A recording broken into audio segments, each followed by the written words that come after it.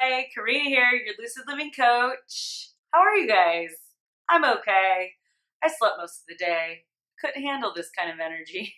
There's a lot of squares, a lot of energy that is stagnant.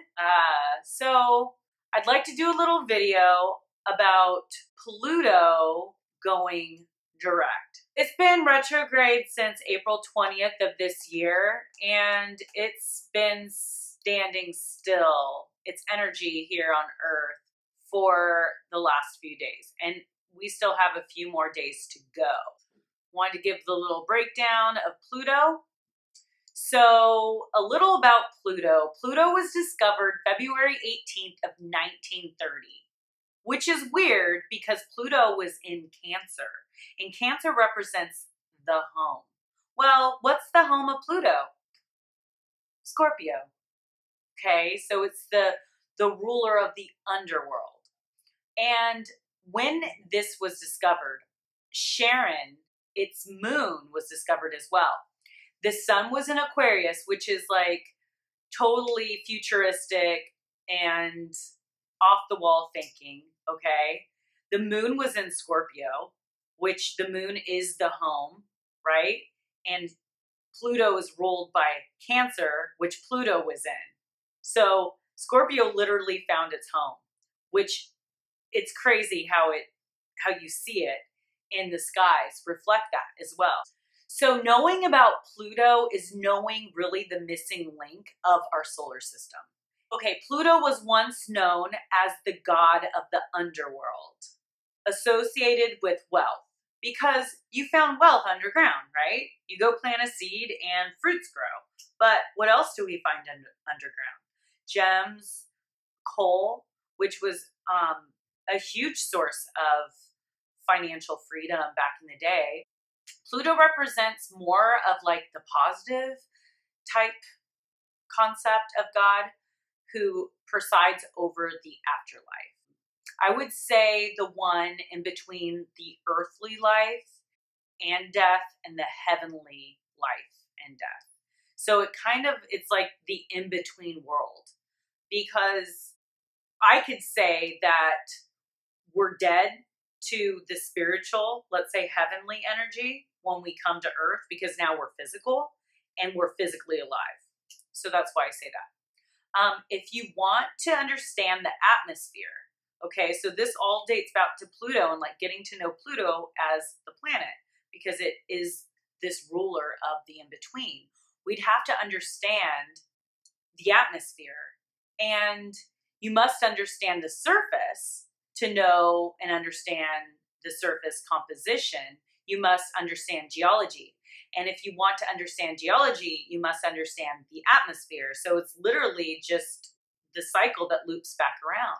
So they are all tied together and they're not separate. So we have the instruments that we need to find all this information that we need. So start looking in our own lives. What can we do? So it's a good time to see where your roots come from. Like, what are you? What's your ethnicity? Where does your family heritage come from? What was life like back in their days? And how many are left carrying on the name? You could actually Google your last name and see how many are still around on the map. Getting to know your history will help you better get to know yourself and possibly what is holding you back from evolving or ascending to the next chapter in life.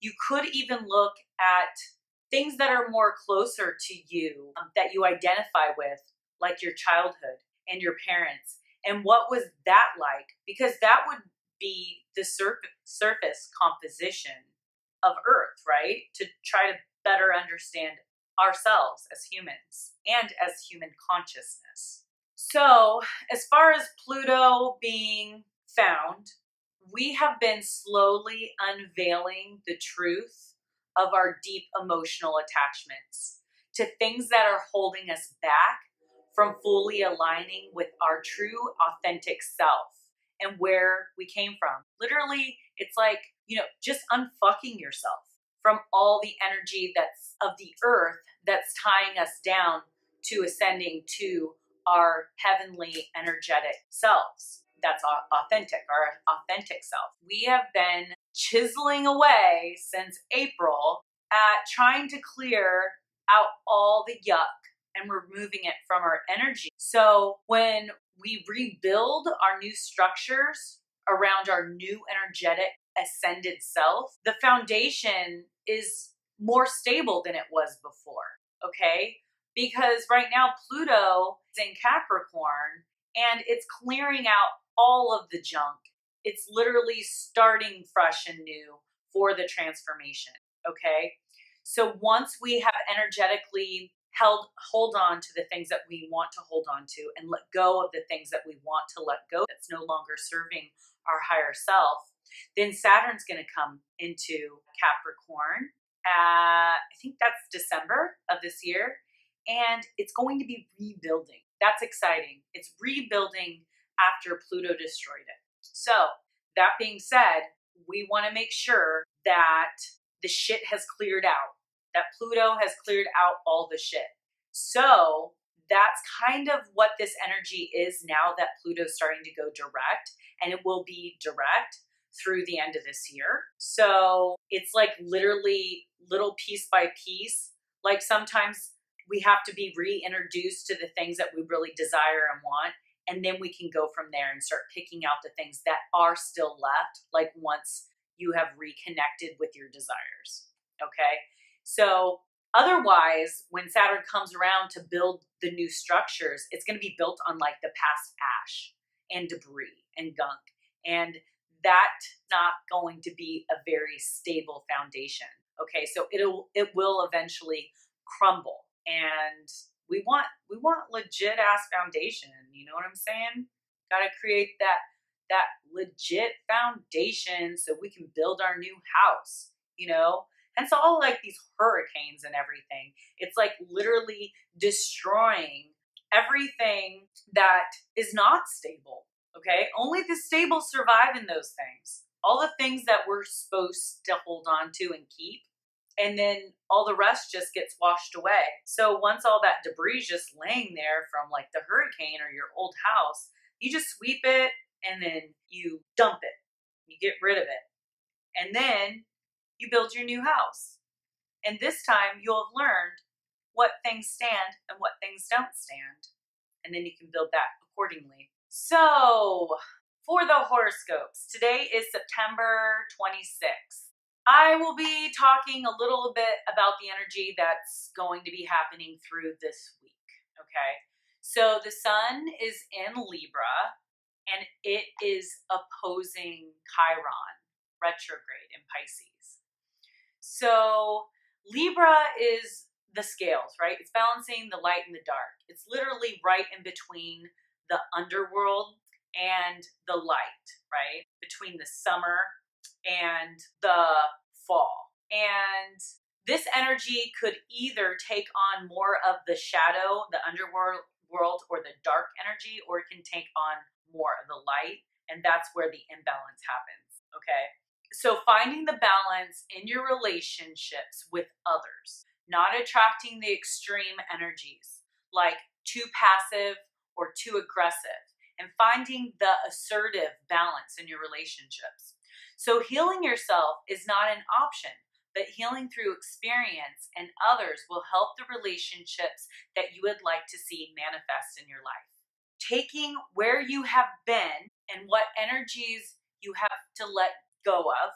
So taking where you have been and what energies that you have let into your life in the past, be transformed. So these are past things that have not served you, which you have to look at your current life and those lessons that you learned.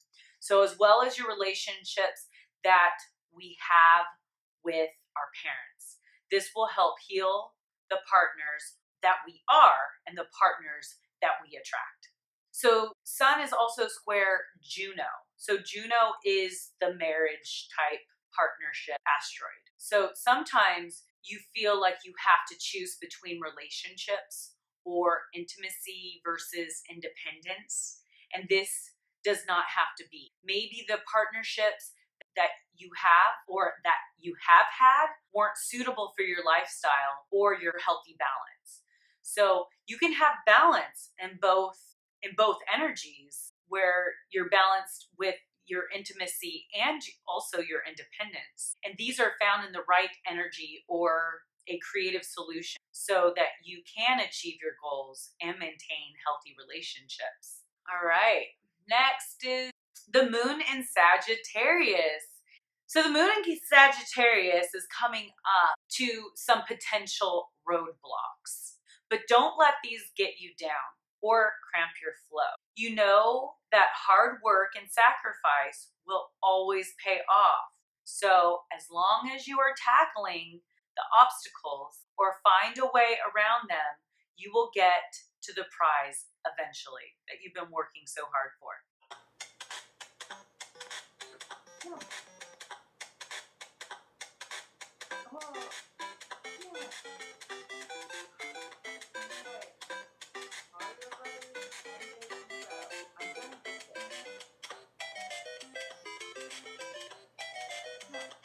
The moon is also going to square Mercury and Virgo today. I think this is like a Tuesday, Wednesday type energy. So it'll be squaring Mercury and Virgo. You may have a hard time expressing your emotions or feeling in a constructive and truthful way. Save your rants and your fits for another day when you can verbalize them without seeming like a dick. You always cook horrible food. I hate the taste. It just ruins my whole day. Should you just find another recipe? So the moon is square Mars as well. So try not to be forceful or intimidating today, and try not to take your issues out on those around you. The moon is also square Neptune.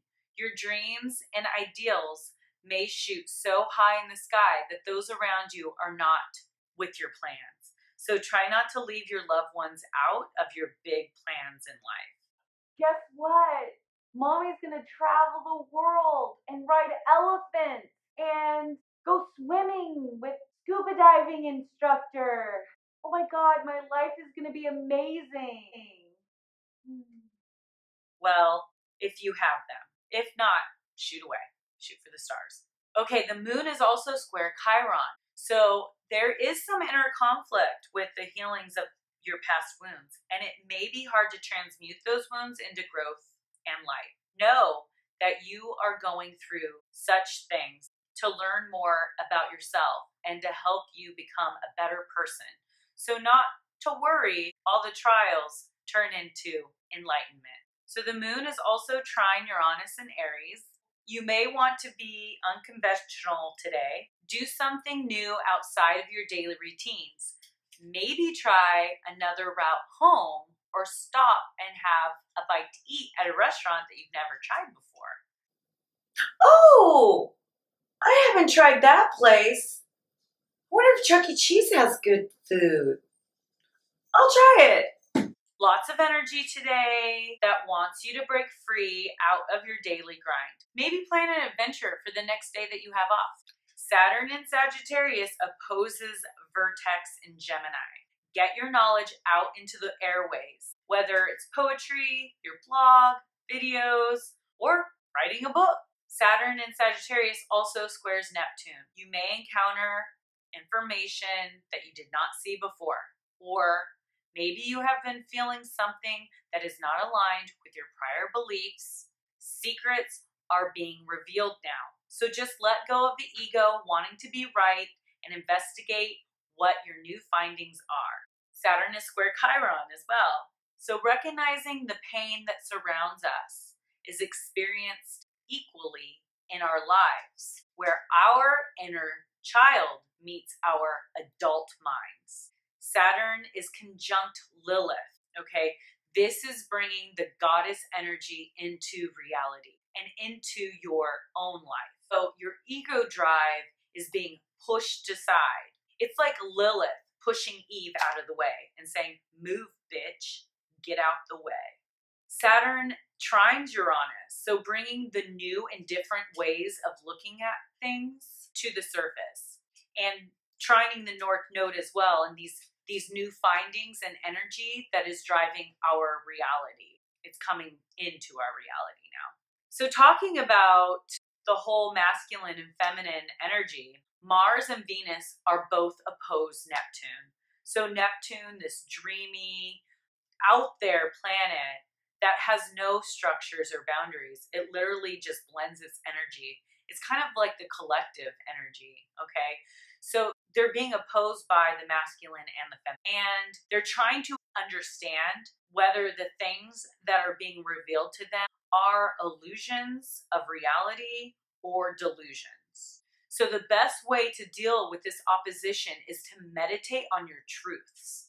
And then from there, balance what you are imagining with your reality. So make moves once you have understood what is being unleashed. Chiron opposes Mercury.